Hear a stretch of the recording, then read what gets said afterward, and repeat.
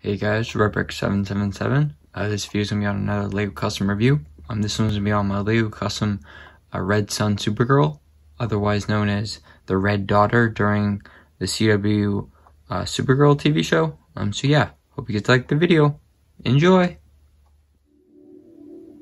Supergirl acts on her emotions. It's selfish, ugly. I will not be her. I will be me. I will be disciplined. I will follow you and destroy her.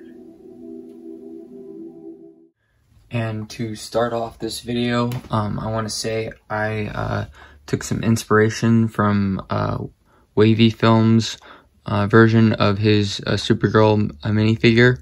I'm borrowing the cape from this minifigure over to her because I don't have a bunch of dark red capes. I have to buy another one from Firestar Toys website.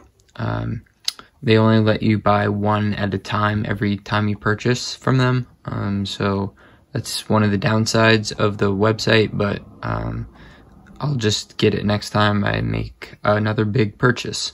But yeah, starting off with the hairpiece, I used a more of an orangey color, but not bright orange like Queen Maeve over here, but I did use a darker shade of orange hairpiece. I know it's not like this one, but her hair is a bit darker and like a different color than the USA version of the regular Supergirl.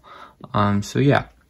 And the face I swapped out with my other one for the Supergirl that I bought from Wavy Films. And then the torso, I didn't sculpt anything. I'm trying to make all my Supergirls similar to Wavy Films' version of his. And then the symbol is painted in silver. And it's just got the hammer. There's no sickle compared to Red Sun Superman during like the Injustice game where you can pick the Red Sun costume. So yeah, it's just a little different for the CW show. And for the torso, arms, and hands, legs, and waist, I used the colors red, black, gray, blue, and the boots were also black. I didn't paint the bottoms because that just makes eventually the paint will just scratch off, so I don't bother with the bottom of the feet. But yeah. That basically wraps up my Red Daughter custom minifigure. So yeah, I guess we can end the video, guys. And yeah, thanks guys for watching this video. Tell me in the comments, do you think we'll see any more costumes or interpretations of Supergirl?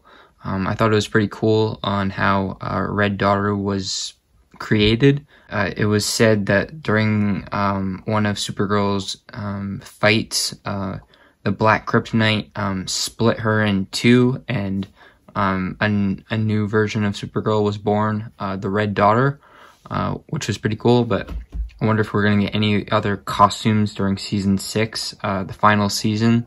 That'd be pretty cool. But yeah, other than that, thanks guys for watching. Please like, favorite, comment, and subscribe. Don't forget to ring the bell to be notified when I make more videos. But yeah, other than that, I'll catch you guys in my next video. Thanks guys for watching.